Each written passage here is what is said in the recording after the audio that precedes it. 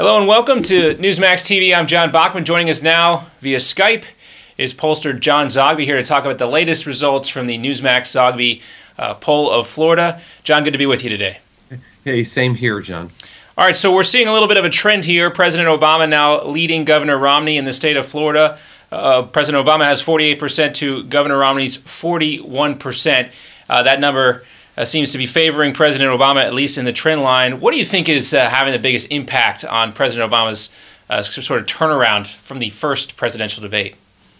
Well, the second presidential debate. First of all, I do believe that the vice presidential debate stopped some of President Obama's bleeding. Not enough to move him into any kind of lead, but it at least stopped what had been perceived to be in the numbers of free fall. And then the president had a stronger second debate by most accounts, including my own. I think he won that debate. But make no mistake about it, these are still close.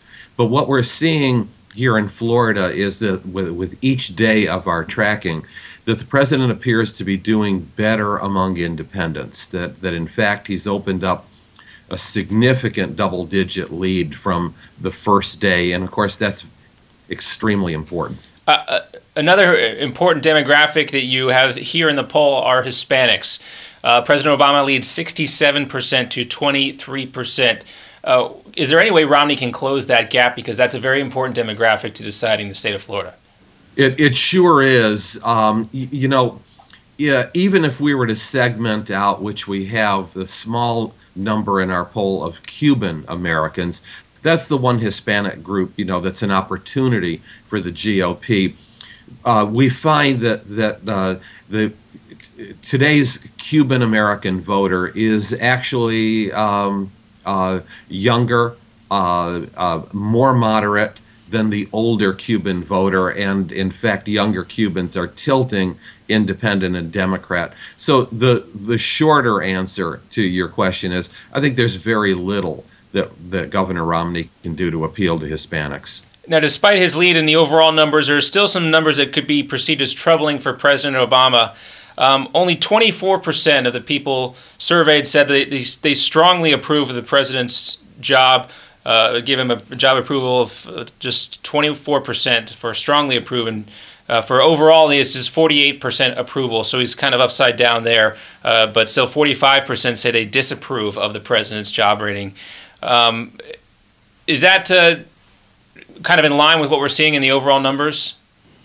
It is. Look, the president is not popular. His overall approval number just hit 50% in Florida, 46% disapprove. And as you point out, the intensity level, the strongly approve, is less than 1 in 4. In another barometric reading, does the president deserve to be reelected or not? When we started the polling in Florida, he was upside down. More said it was time for someone new than said he deserved re-election, but that's evolved now to 46% who say that he deserves to be re-elected, 43 it's time for someone new. But those are still not bragging numbers.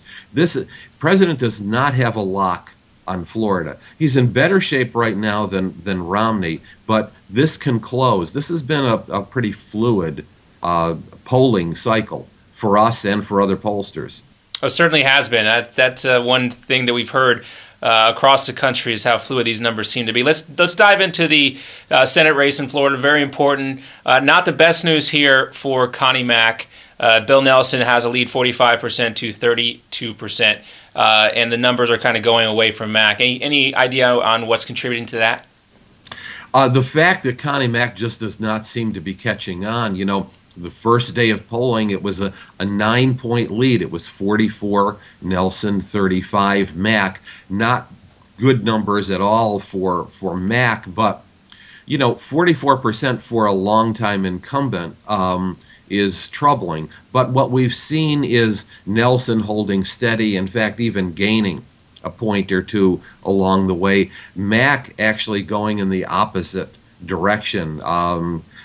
Certainly, John, no predictions from me. Anything can happen.